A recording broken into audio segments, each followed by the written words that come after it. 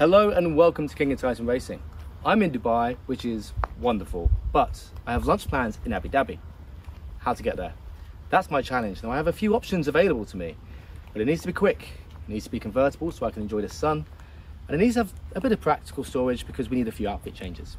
So I could pull out a Mercedes convertible, but I'm not going to.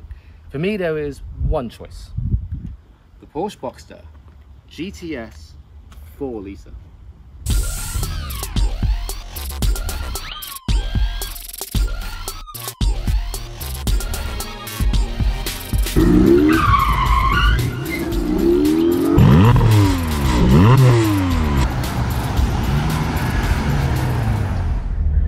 For me, this is a bittersweet drive.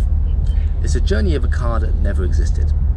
I spent quite a bit of time with Porsche deciding if I should get my very own set of these. By the time I come up with my own spec, my very own Halo spec, they closed the allocations. So, before I show you how I would have built this thing, let me show you why I wanted one in the first place.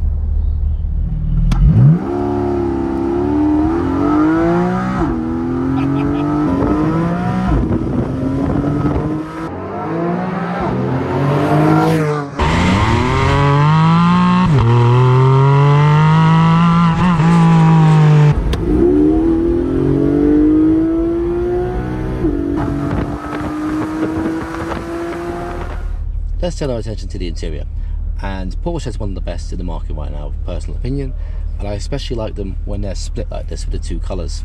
It really accentuates the way this central column is attached to the dash.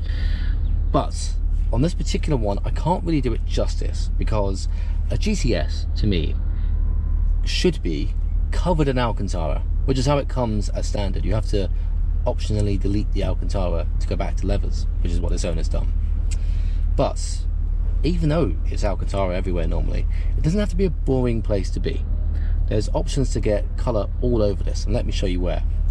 This chrome strip and this central piece, they can be done to body match the car. So if you've gone for something a bit rogue, like an orange or a yellow, that's quite loud. The stitching, we've got the red stitching, you can still have that. You can also have a crayon colour, which again goes back to no colour, but you can do that as an option. On top of that, you've got the dials. It's a GTS, you've got a chrono, yellow, red or white, or black as you can see.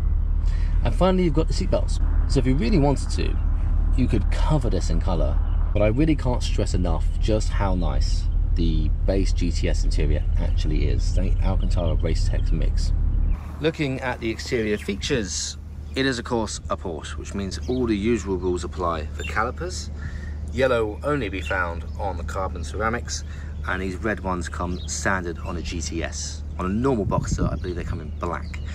These beautiful wheels, however, are also standard on the GTS, and I think the best design they do for the Boxster. At the back of the door, we find these huge air intakes, which can be done in black, as they are here, but also satinorium or body colour. The boring practical stuff, but actually quite impressive, is the amount of space you get at the front here. In the rear, they've not lost any space by moving to the 6-cylinder over the 4. You can still see how far that gimbal goes up, so you can get a full length set of golf clubs in there, and I can very easily fit my bag full of camera equipment. The rear of the car is one of the better designs on the Boxster, with the standardised smoked tail lights, sports pack design, and of course the sports exhaust system. So what do you get for your £75,000, or in its 90s as I'd spec mine? You get a straight 6 4-litre engine doing 0 to 60 in 4 seconds in the automatic like this, 4.5 in the manual, and it goes on to 179 miles an hour with the engine in the centre. So it's a pretty good all-round driver's car. So let's show you how mine would have looked. So let's start with the exterior colour. I was going for Miami blue, which as you can see is a little bit louder than the silver we have here. I was absolutely going to go for these wheels and the GTS writing on the side, of course, but I was not going to go for red calipers. No, I was going to choose the carbon ceramic bright yellows. Now all that colour would have been nicely balanced out by the dark roof, smoked rear tail lights and the dark side vents. I hope you can see why I wanted one of these in my collection. The fact is, it's such a great all-rounder car and it's so much fun to drive. Sadly though, just as the sun has just set on this beautiful Arabian day, it is set on my chance to get one of these and spec it the way I wanted. My search will continue in the second-hand market, but I may be waiting a while. Thanks for watching, and we'll see you soon.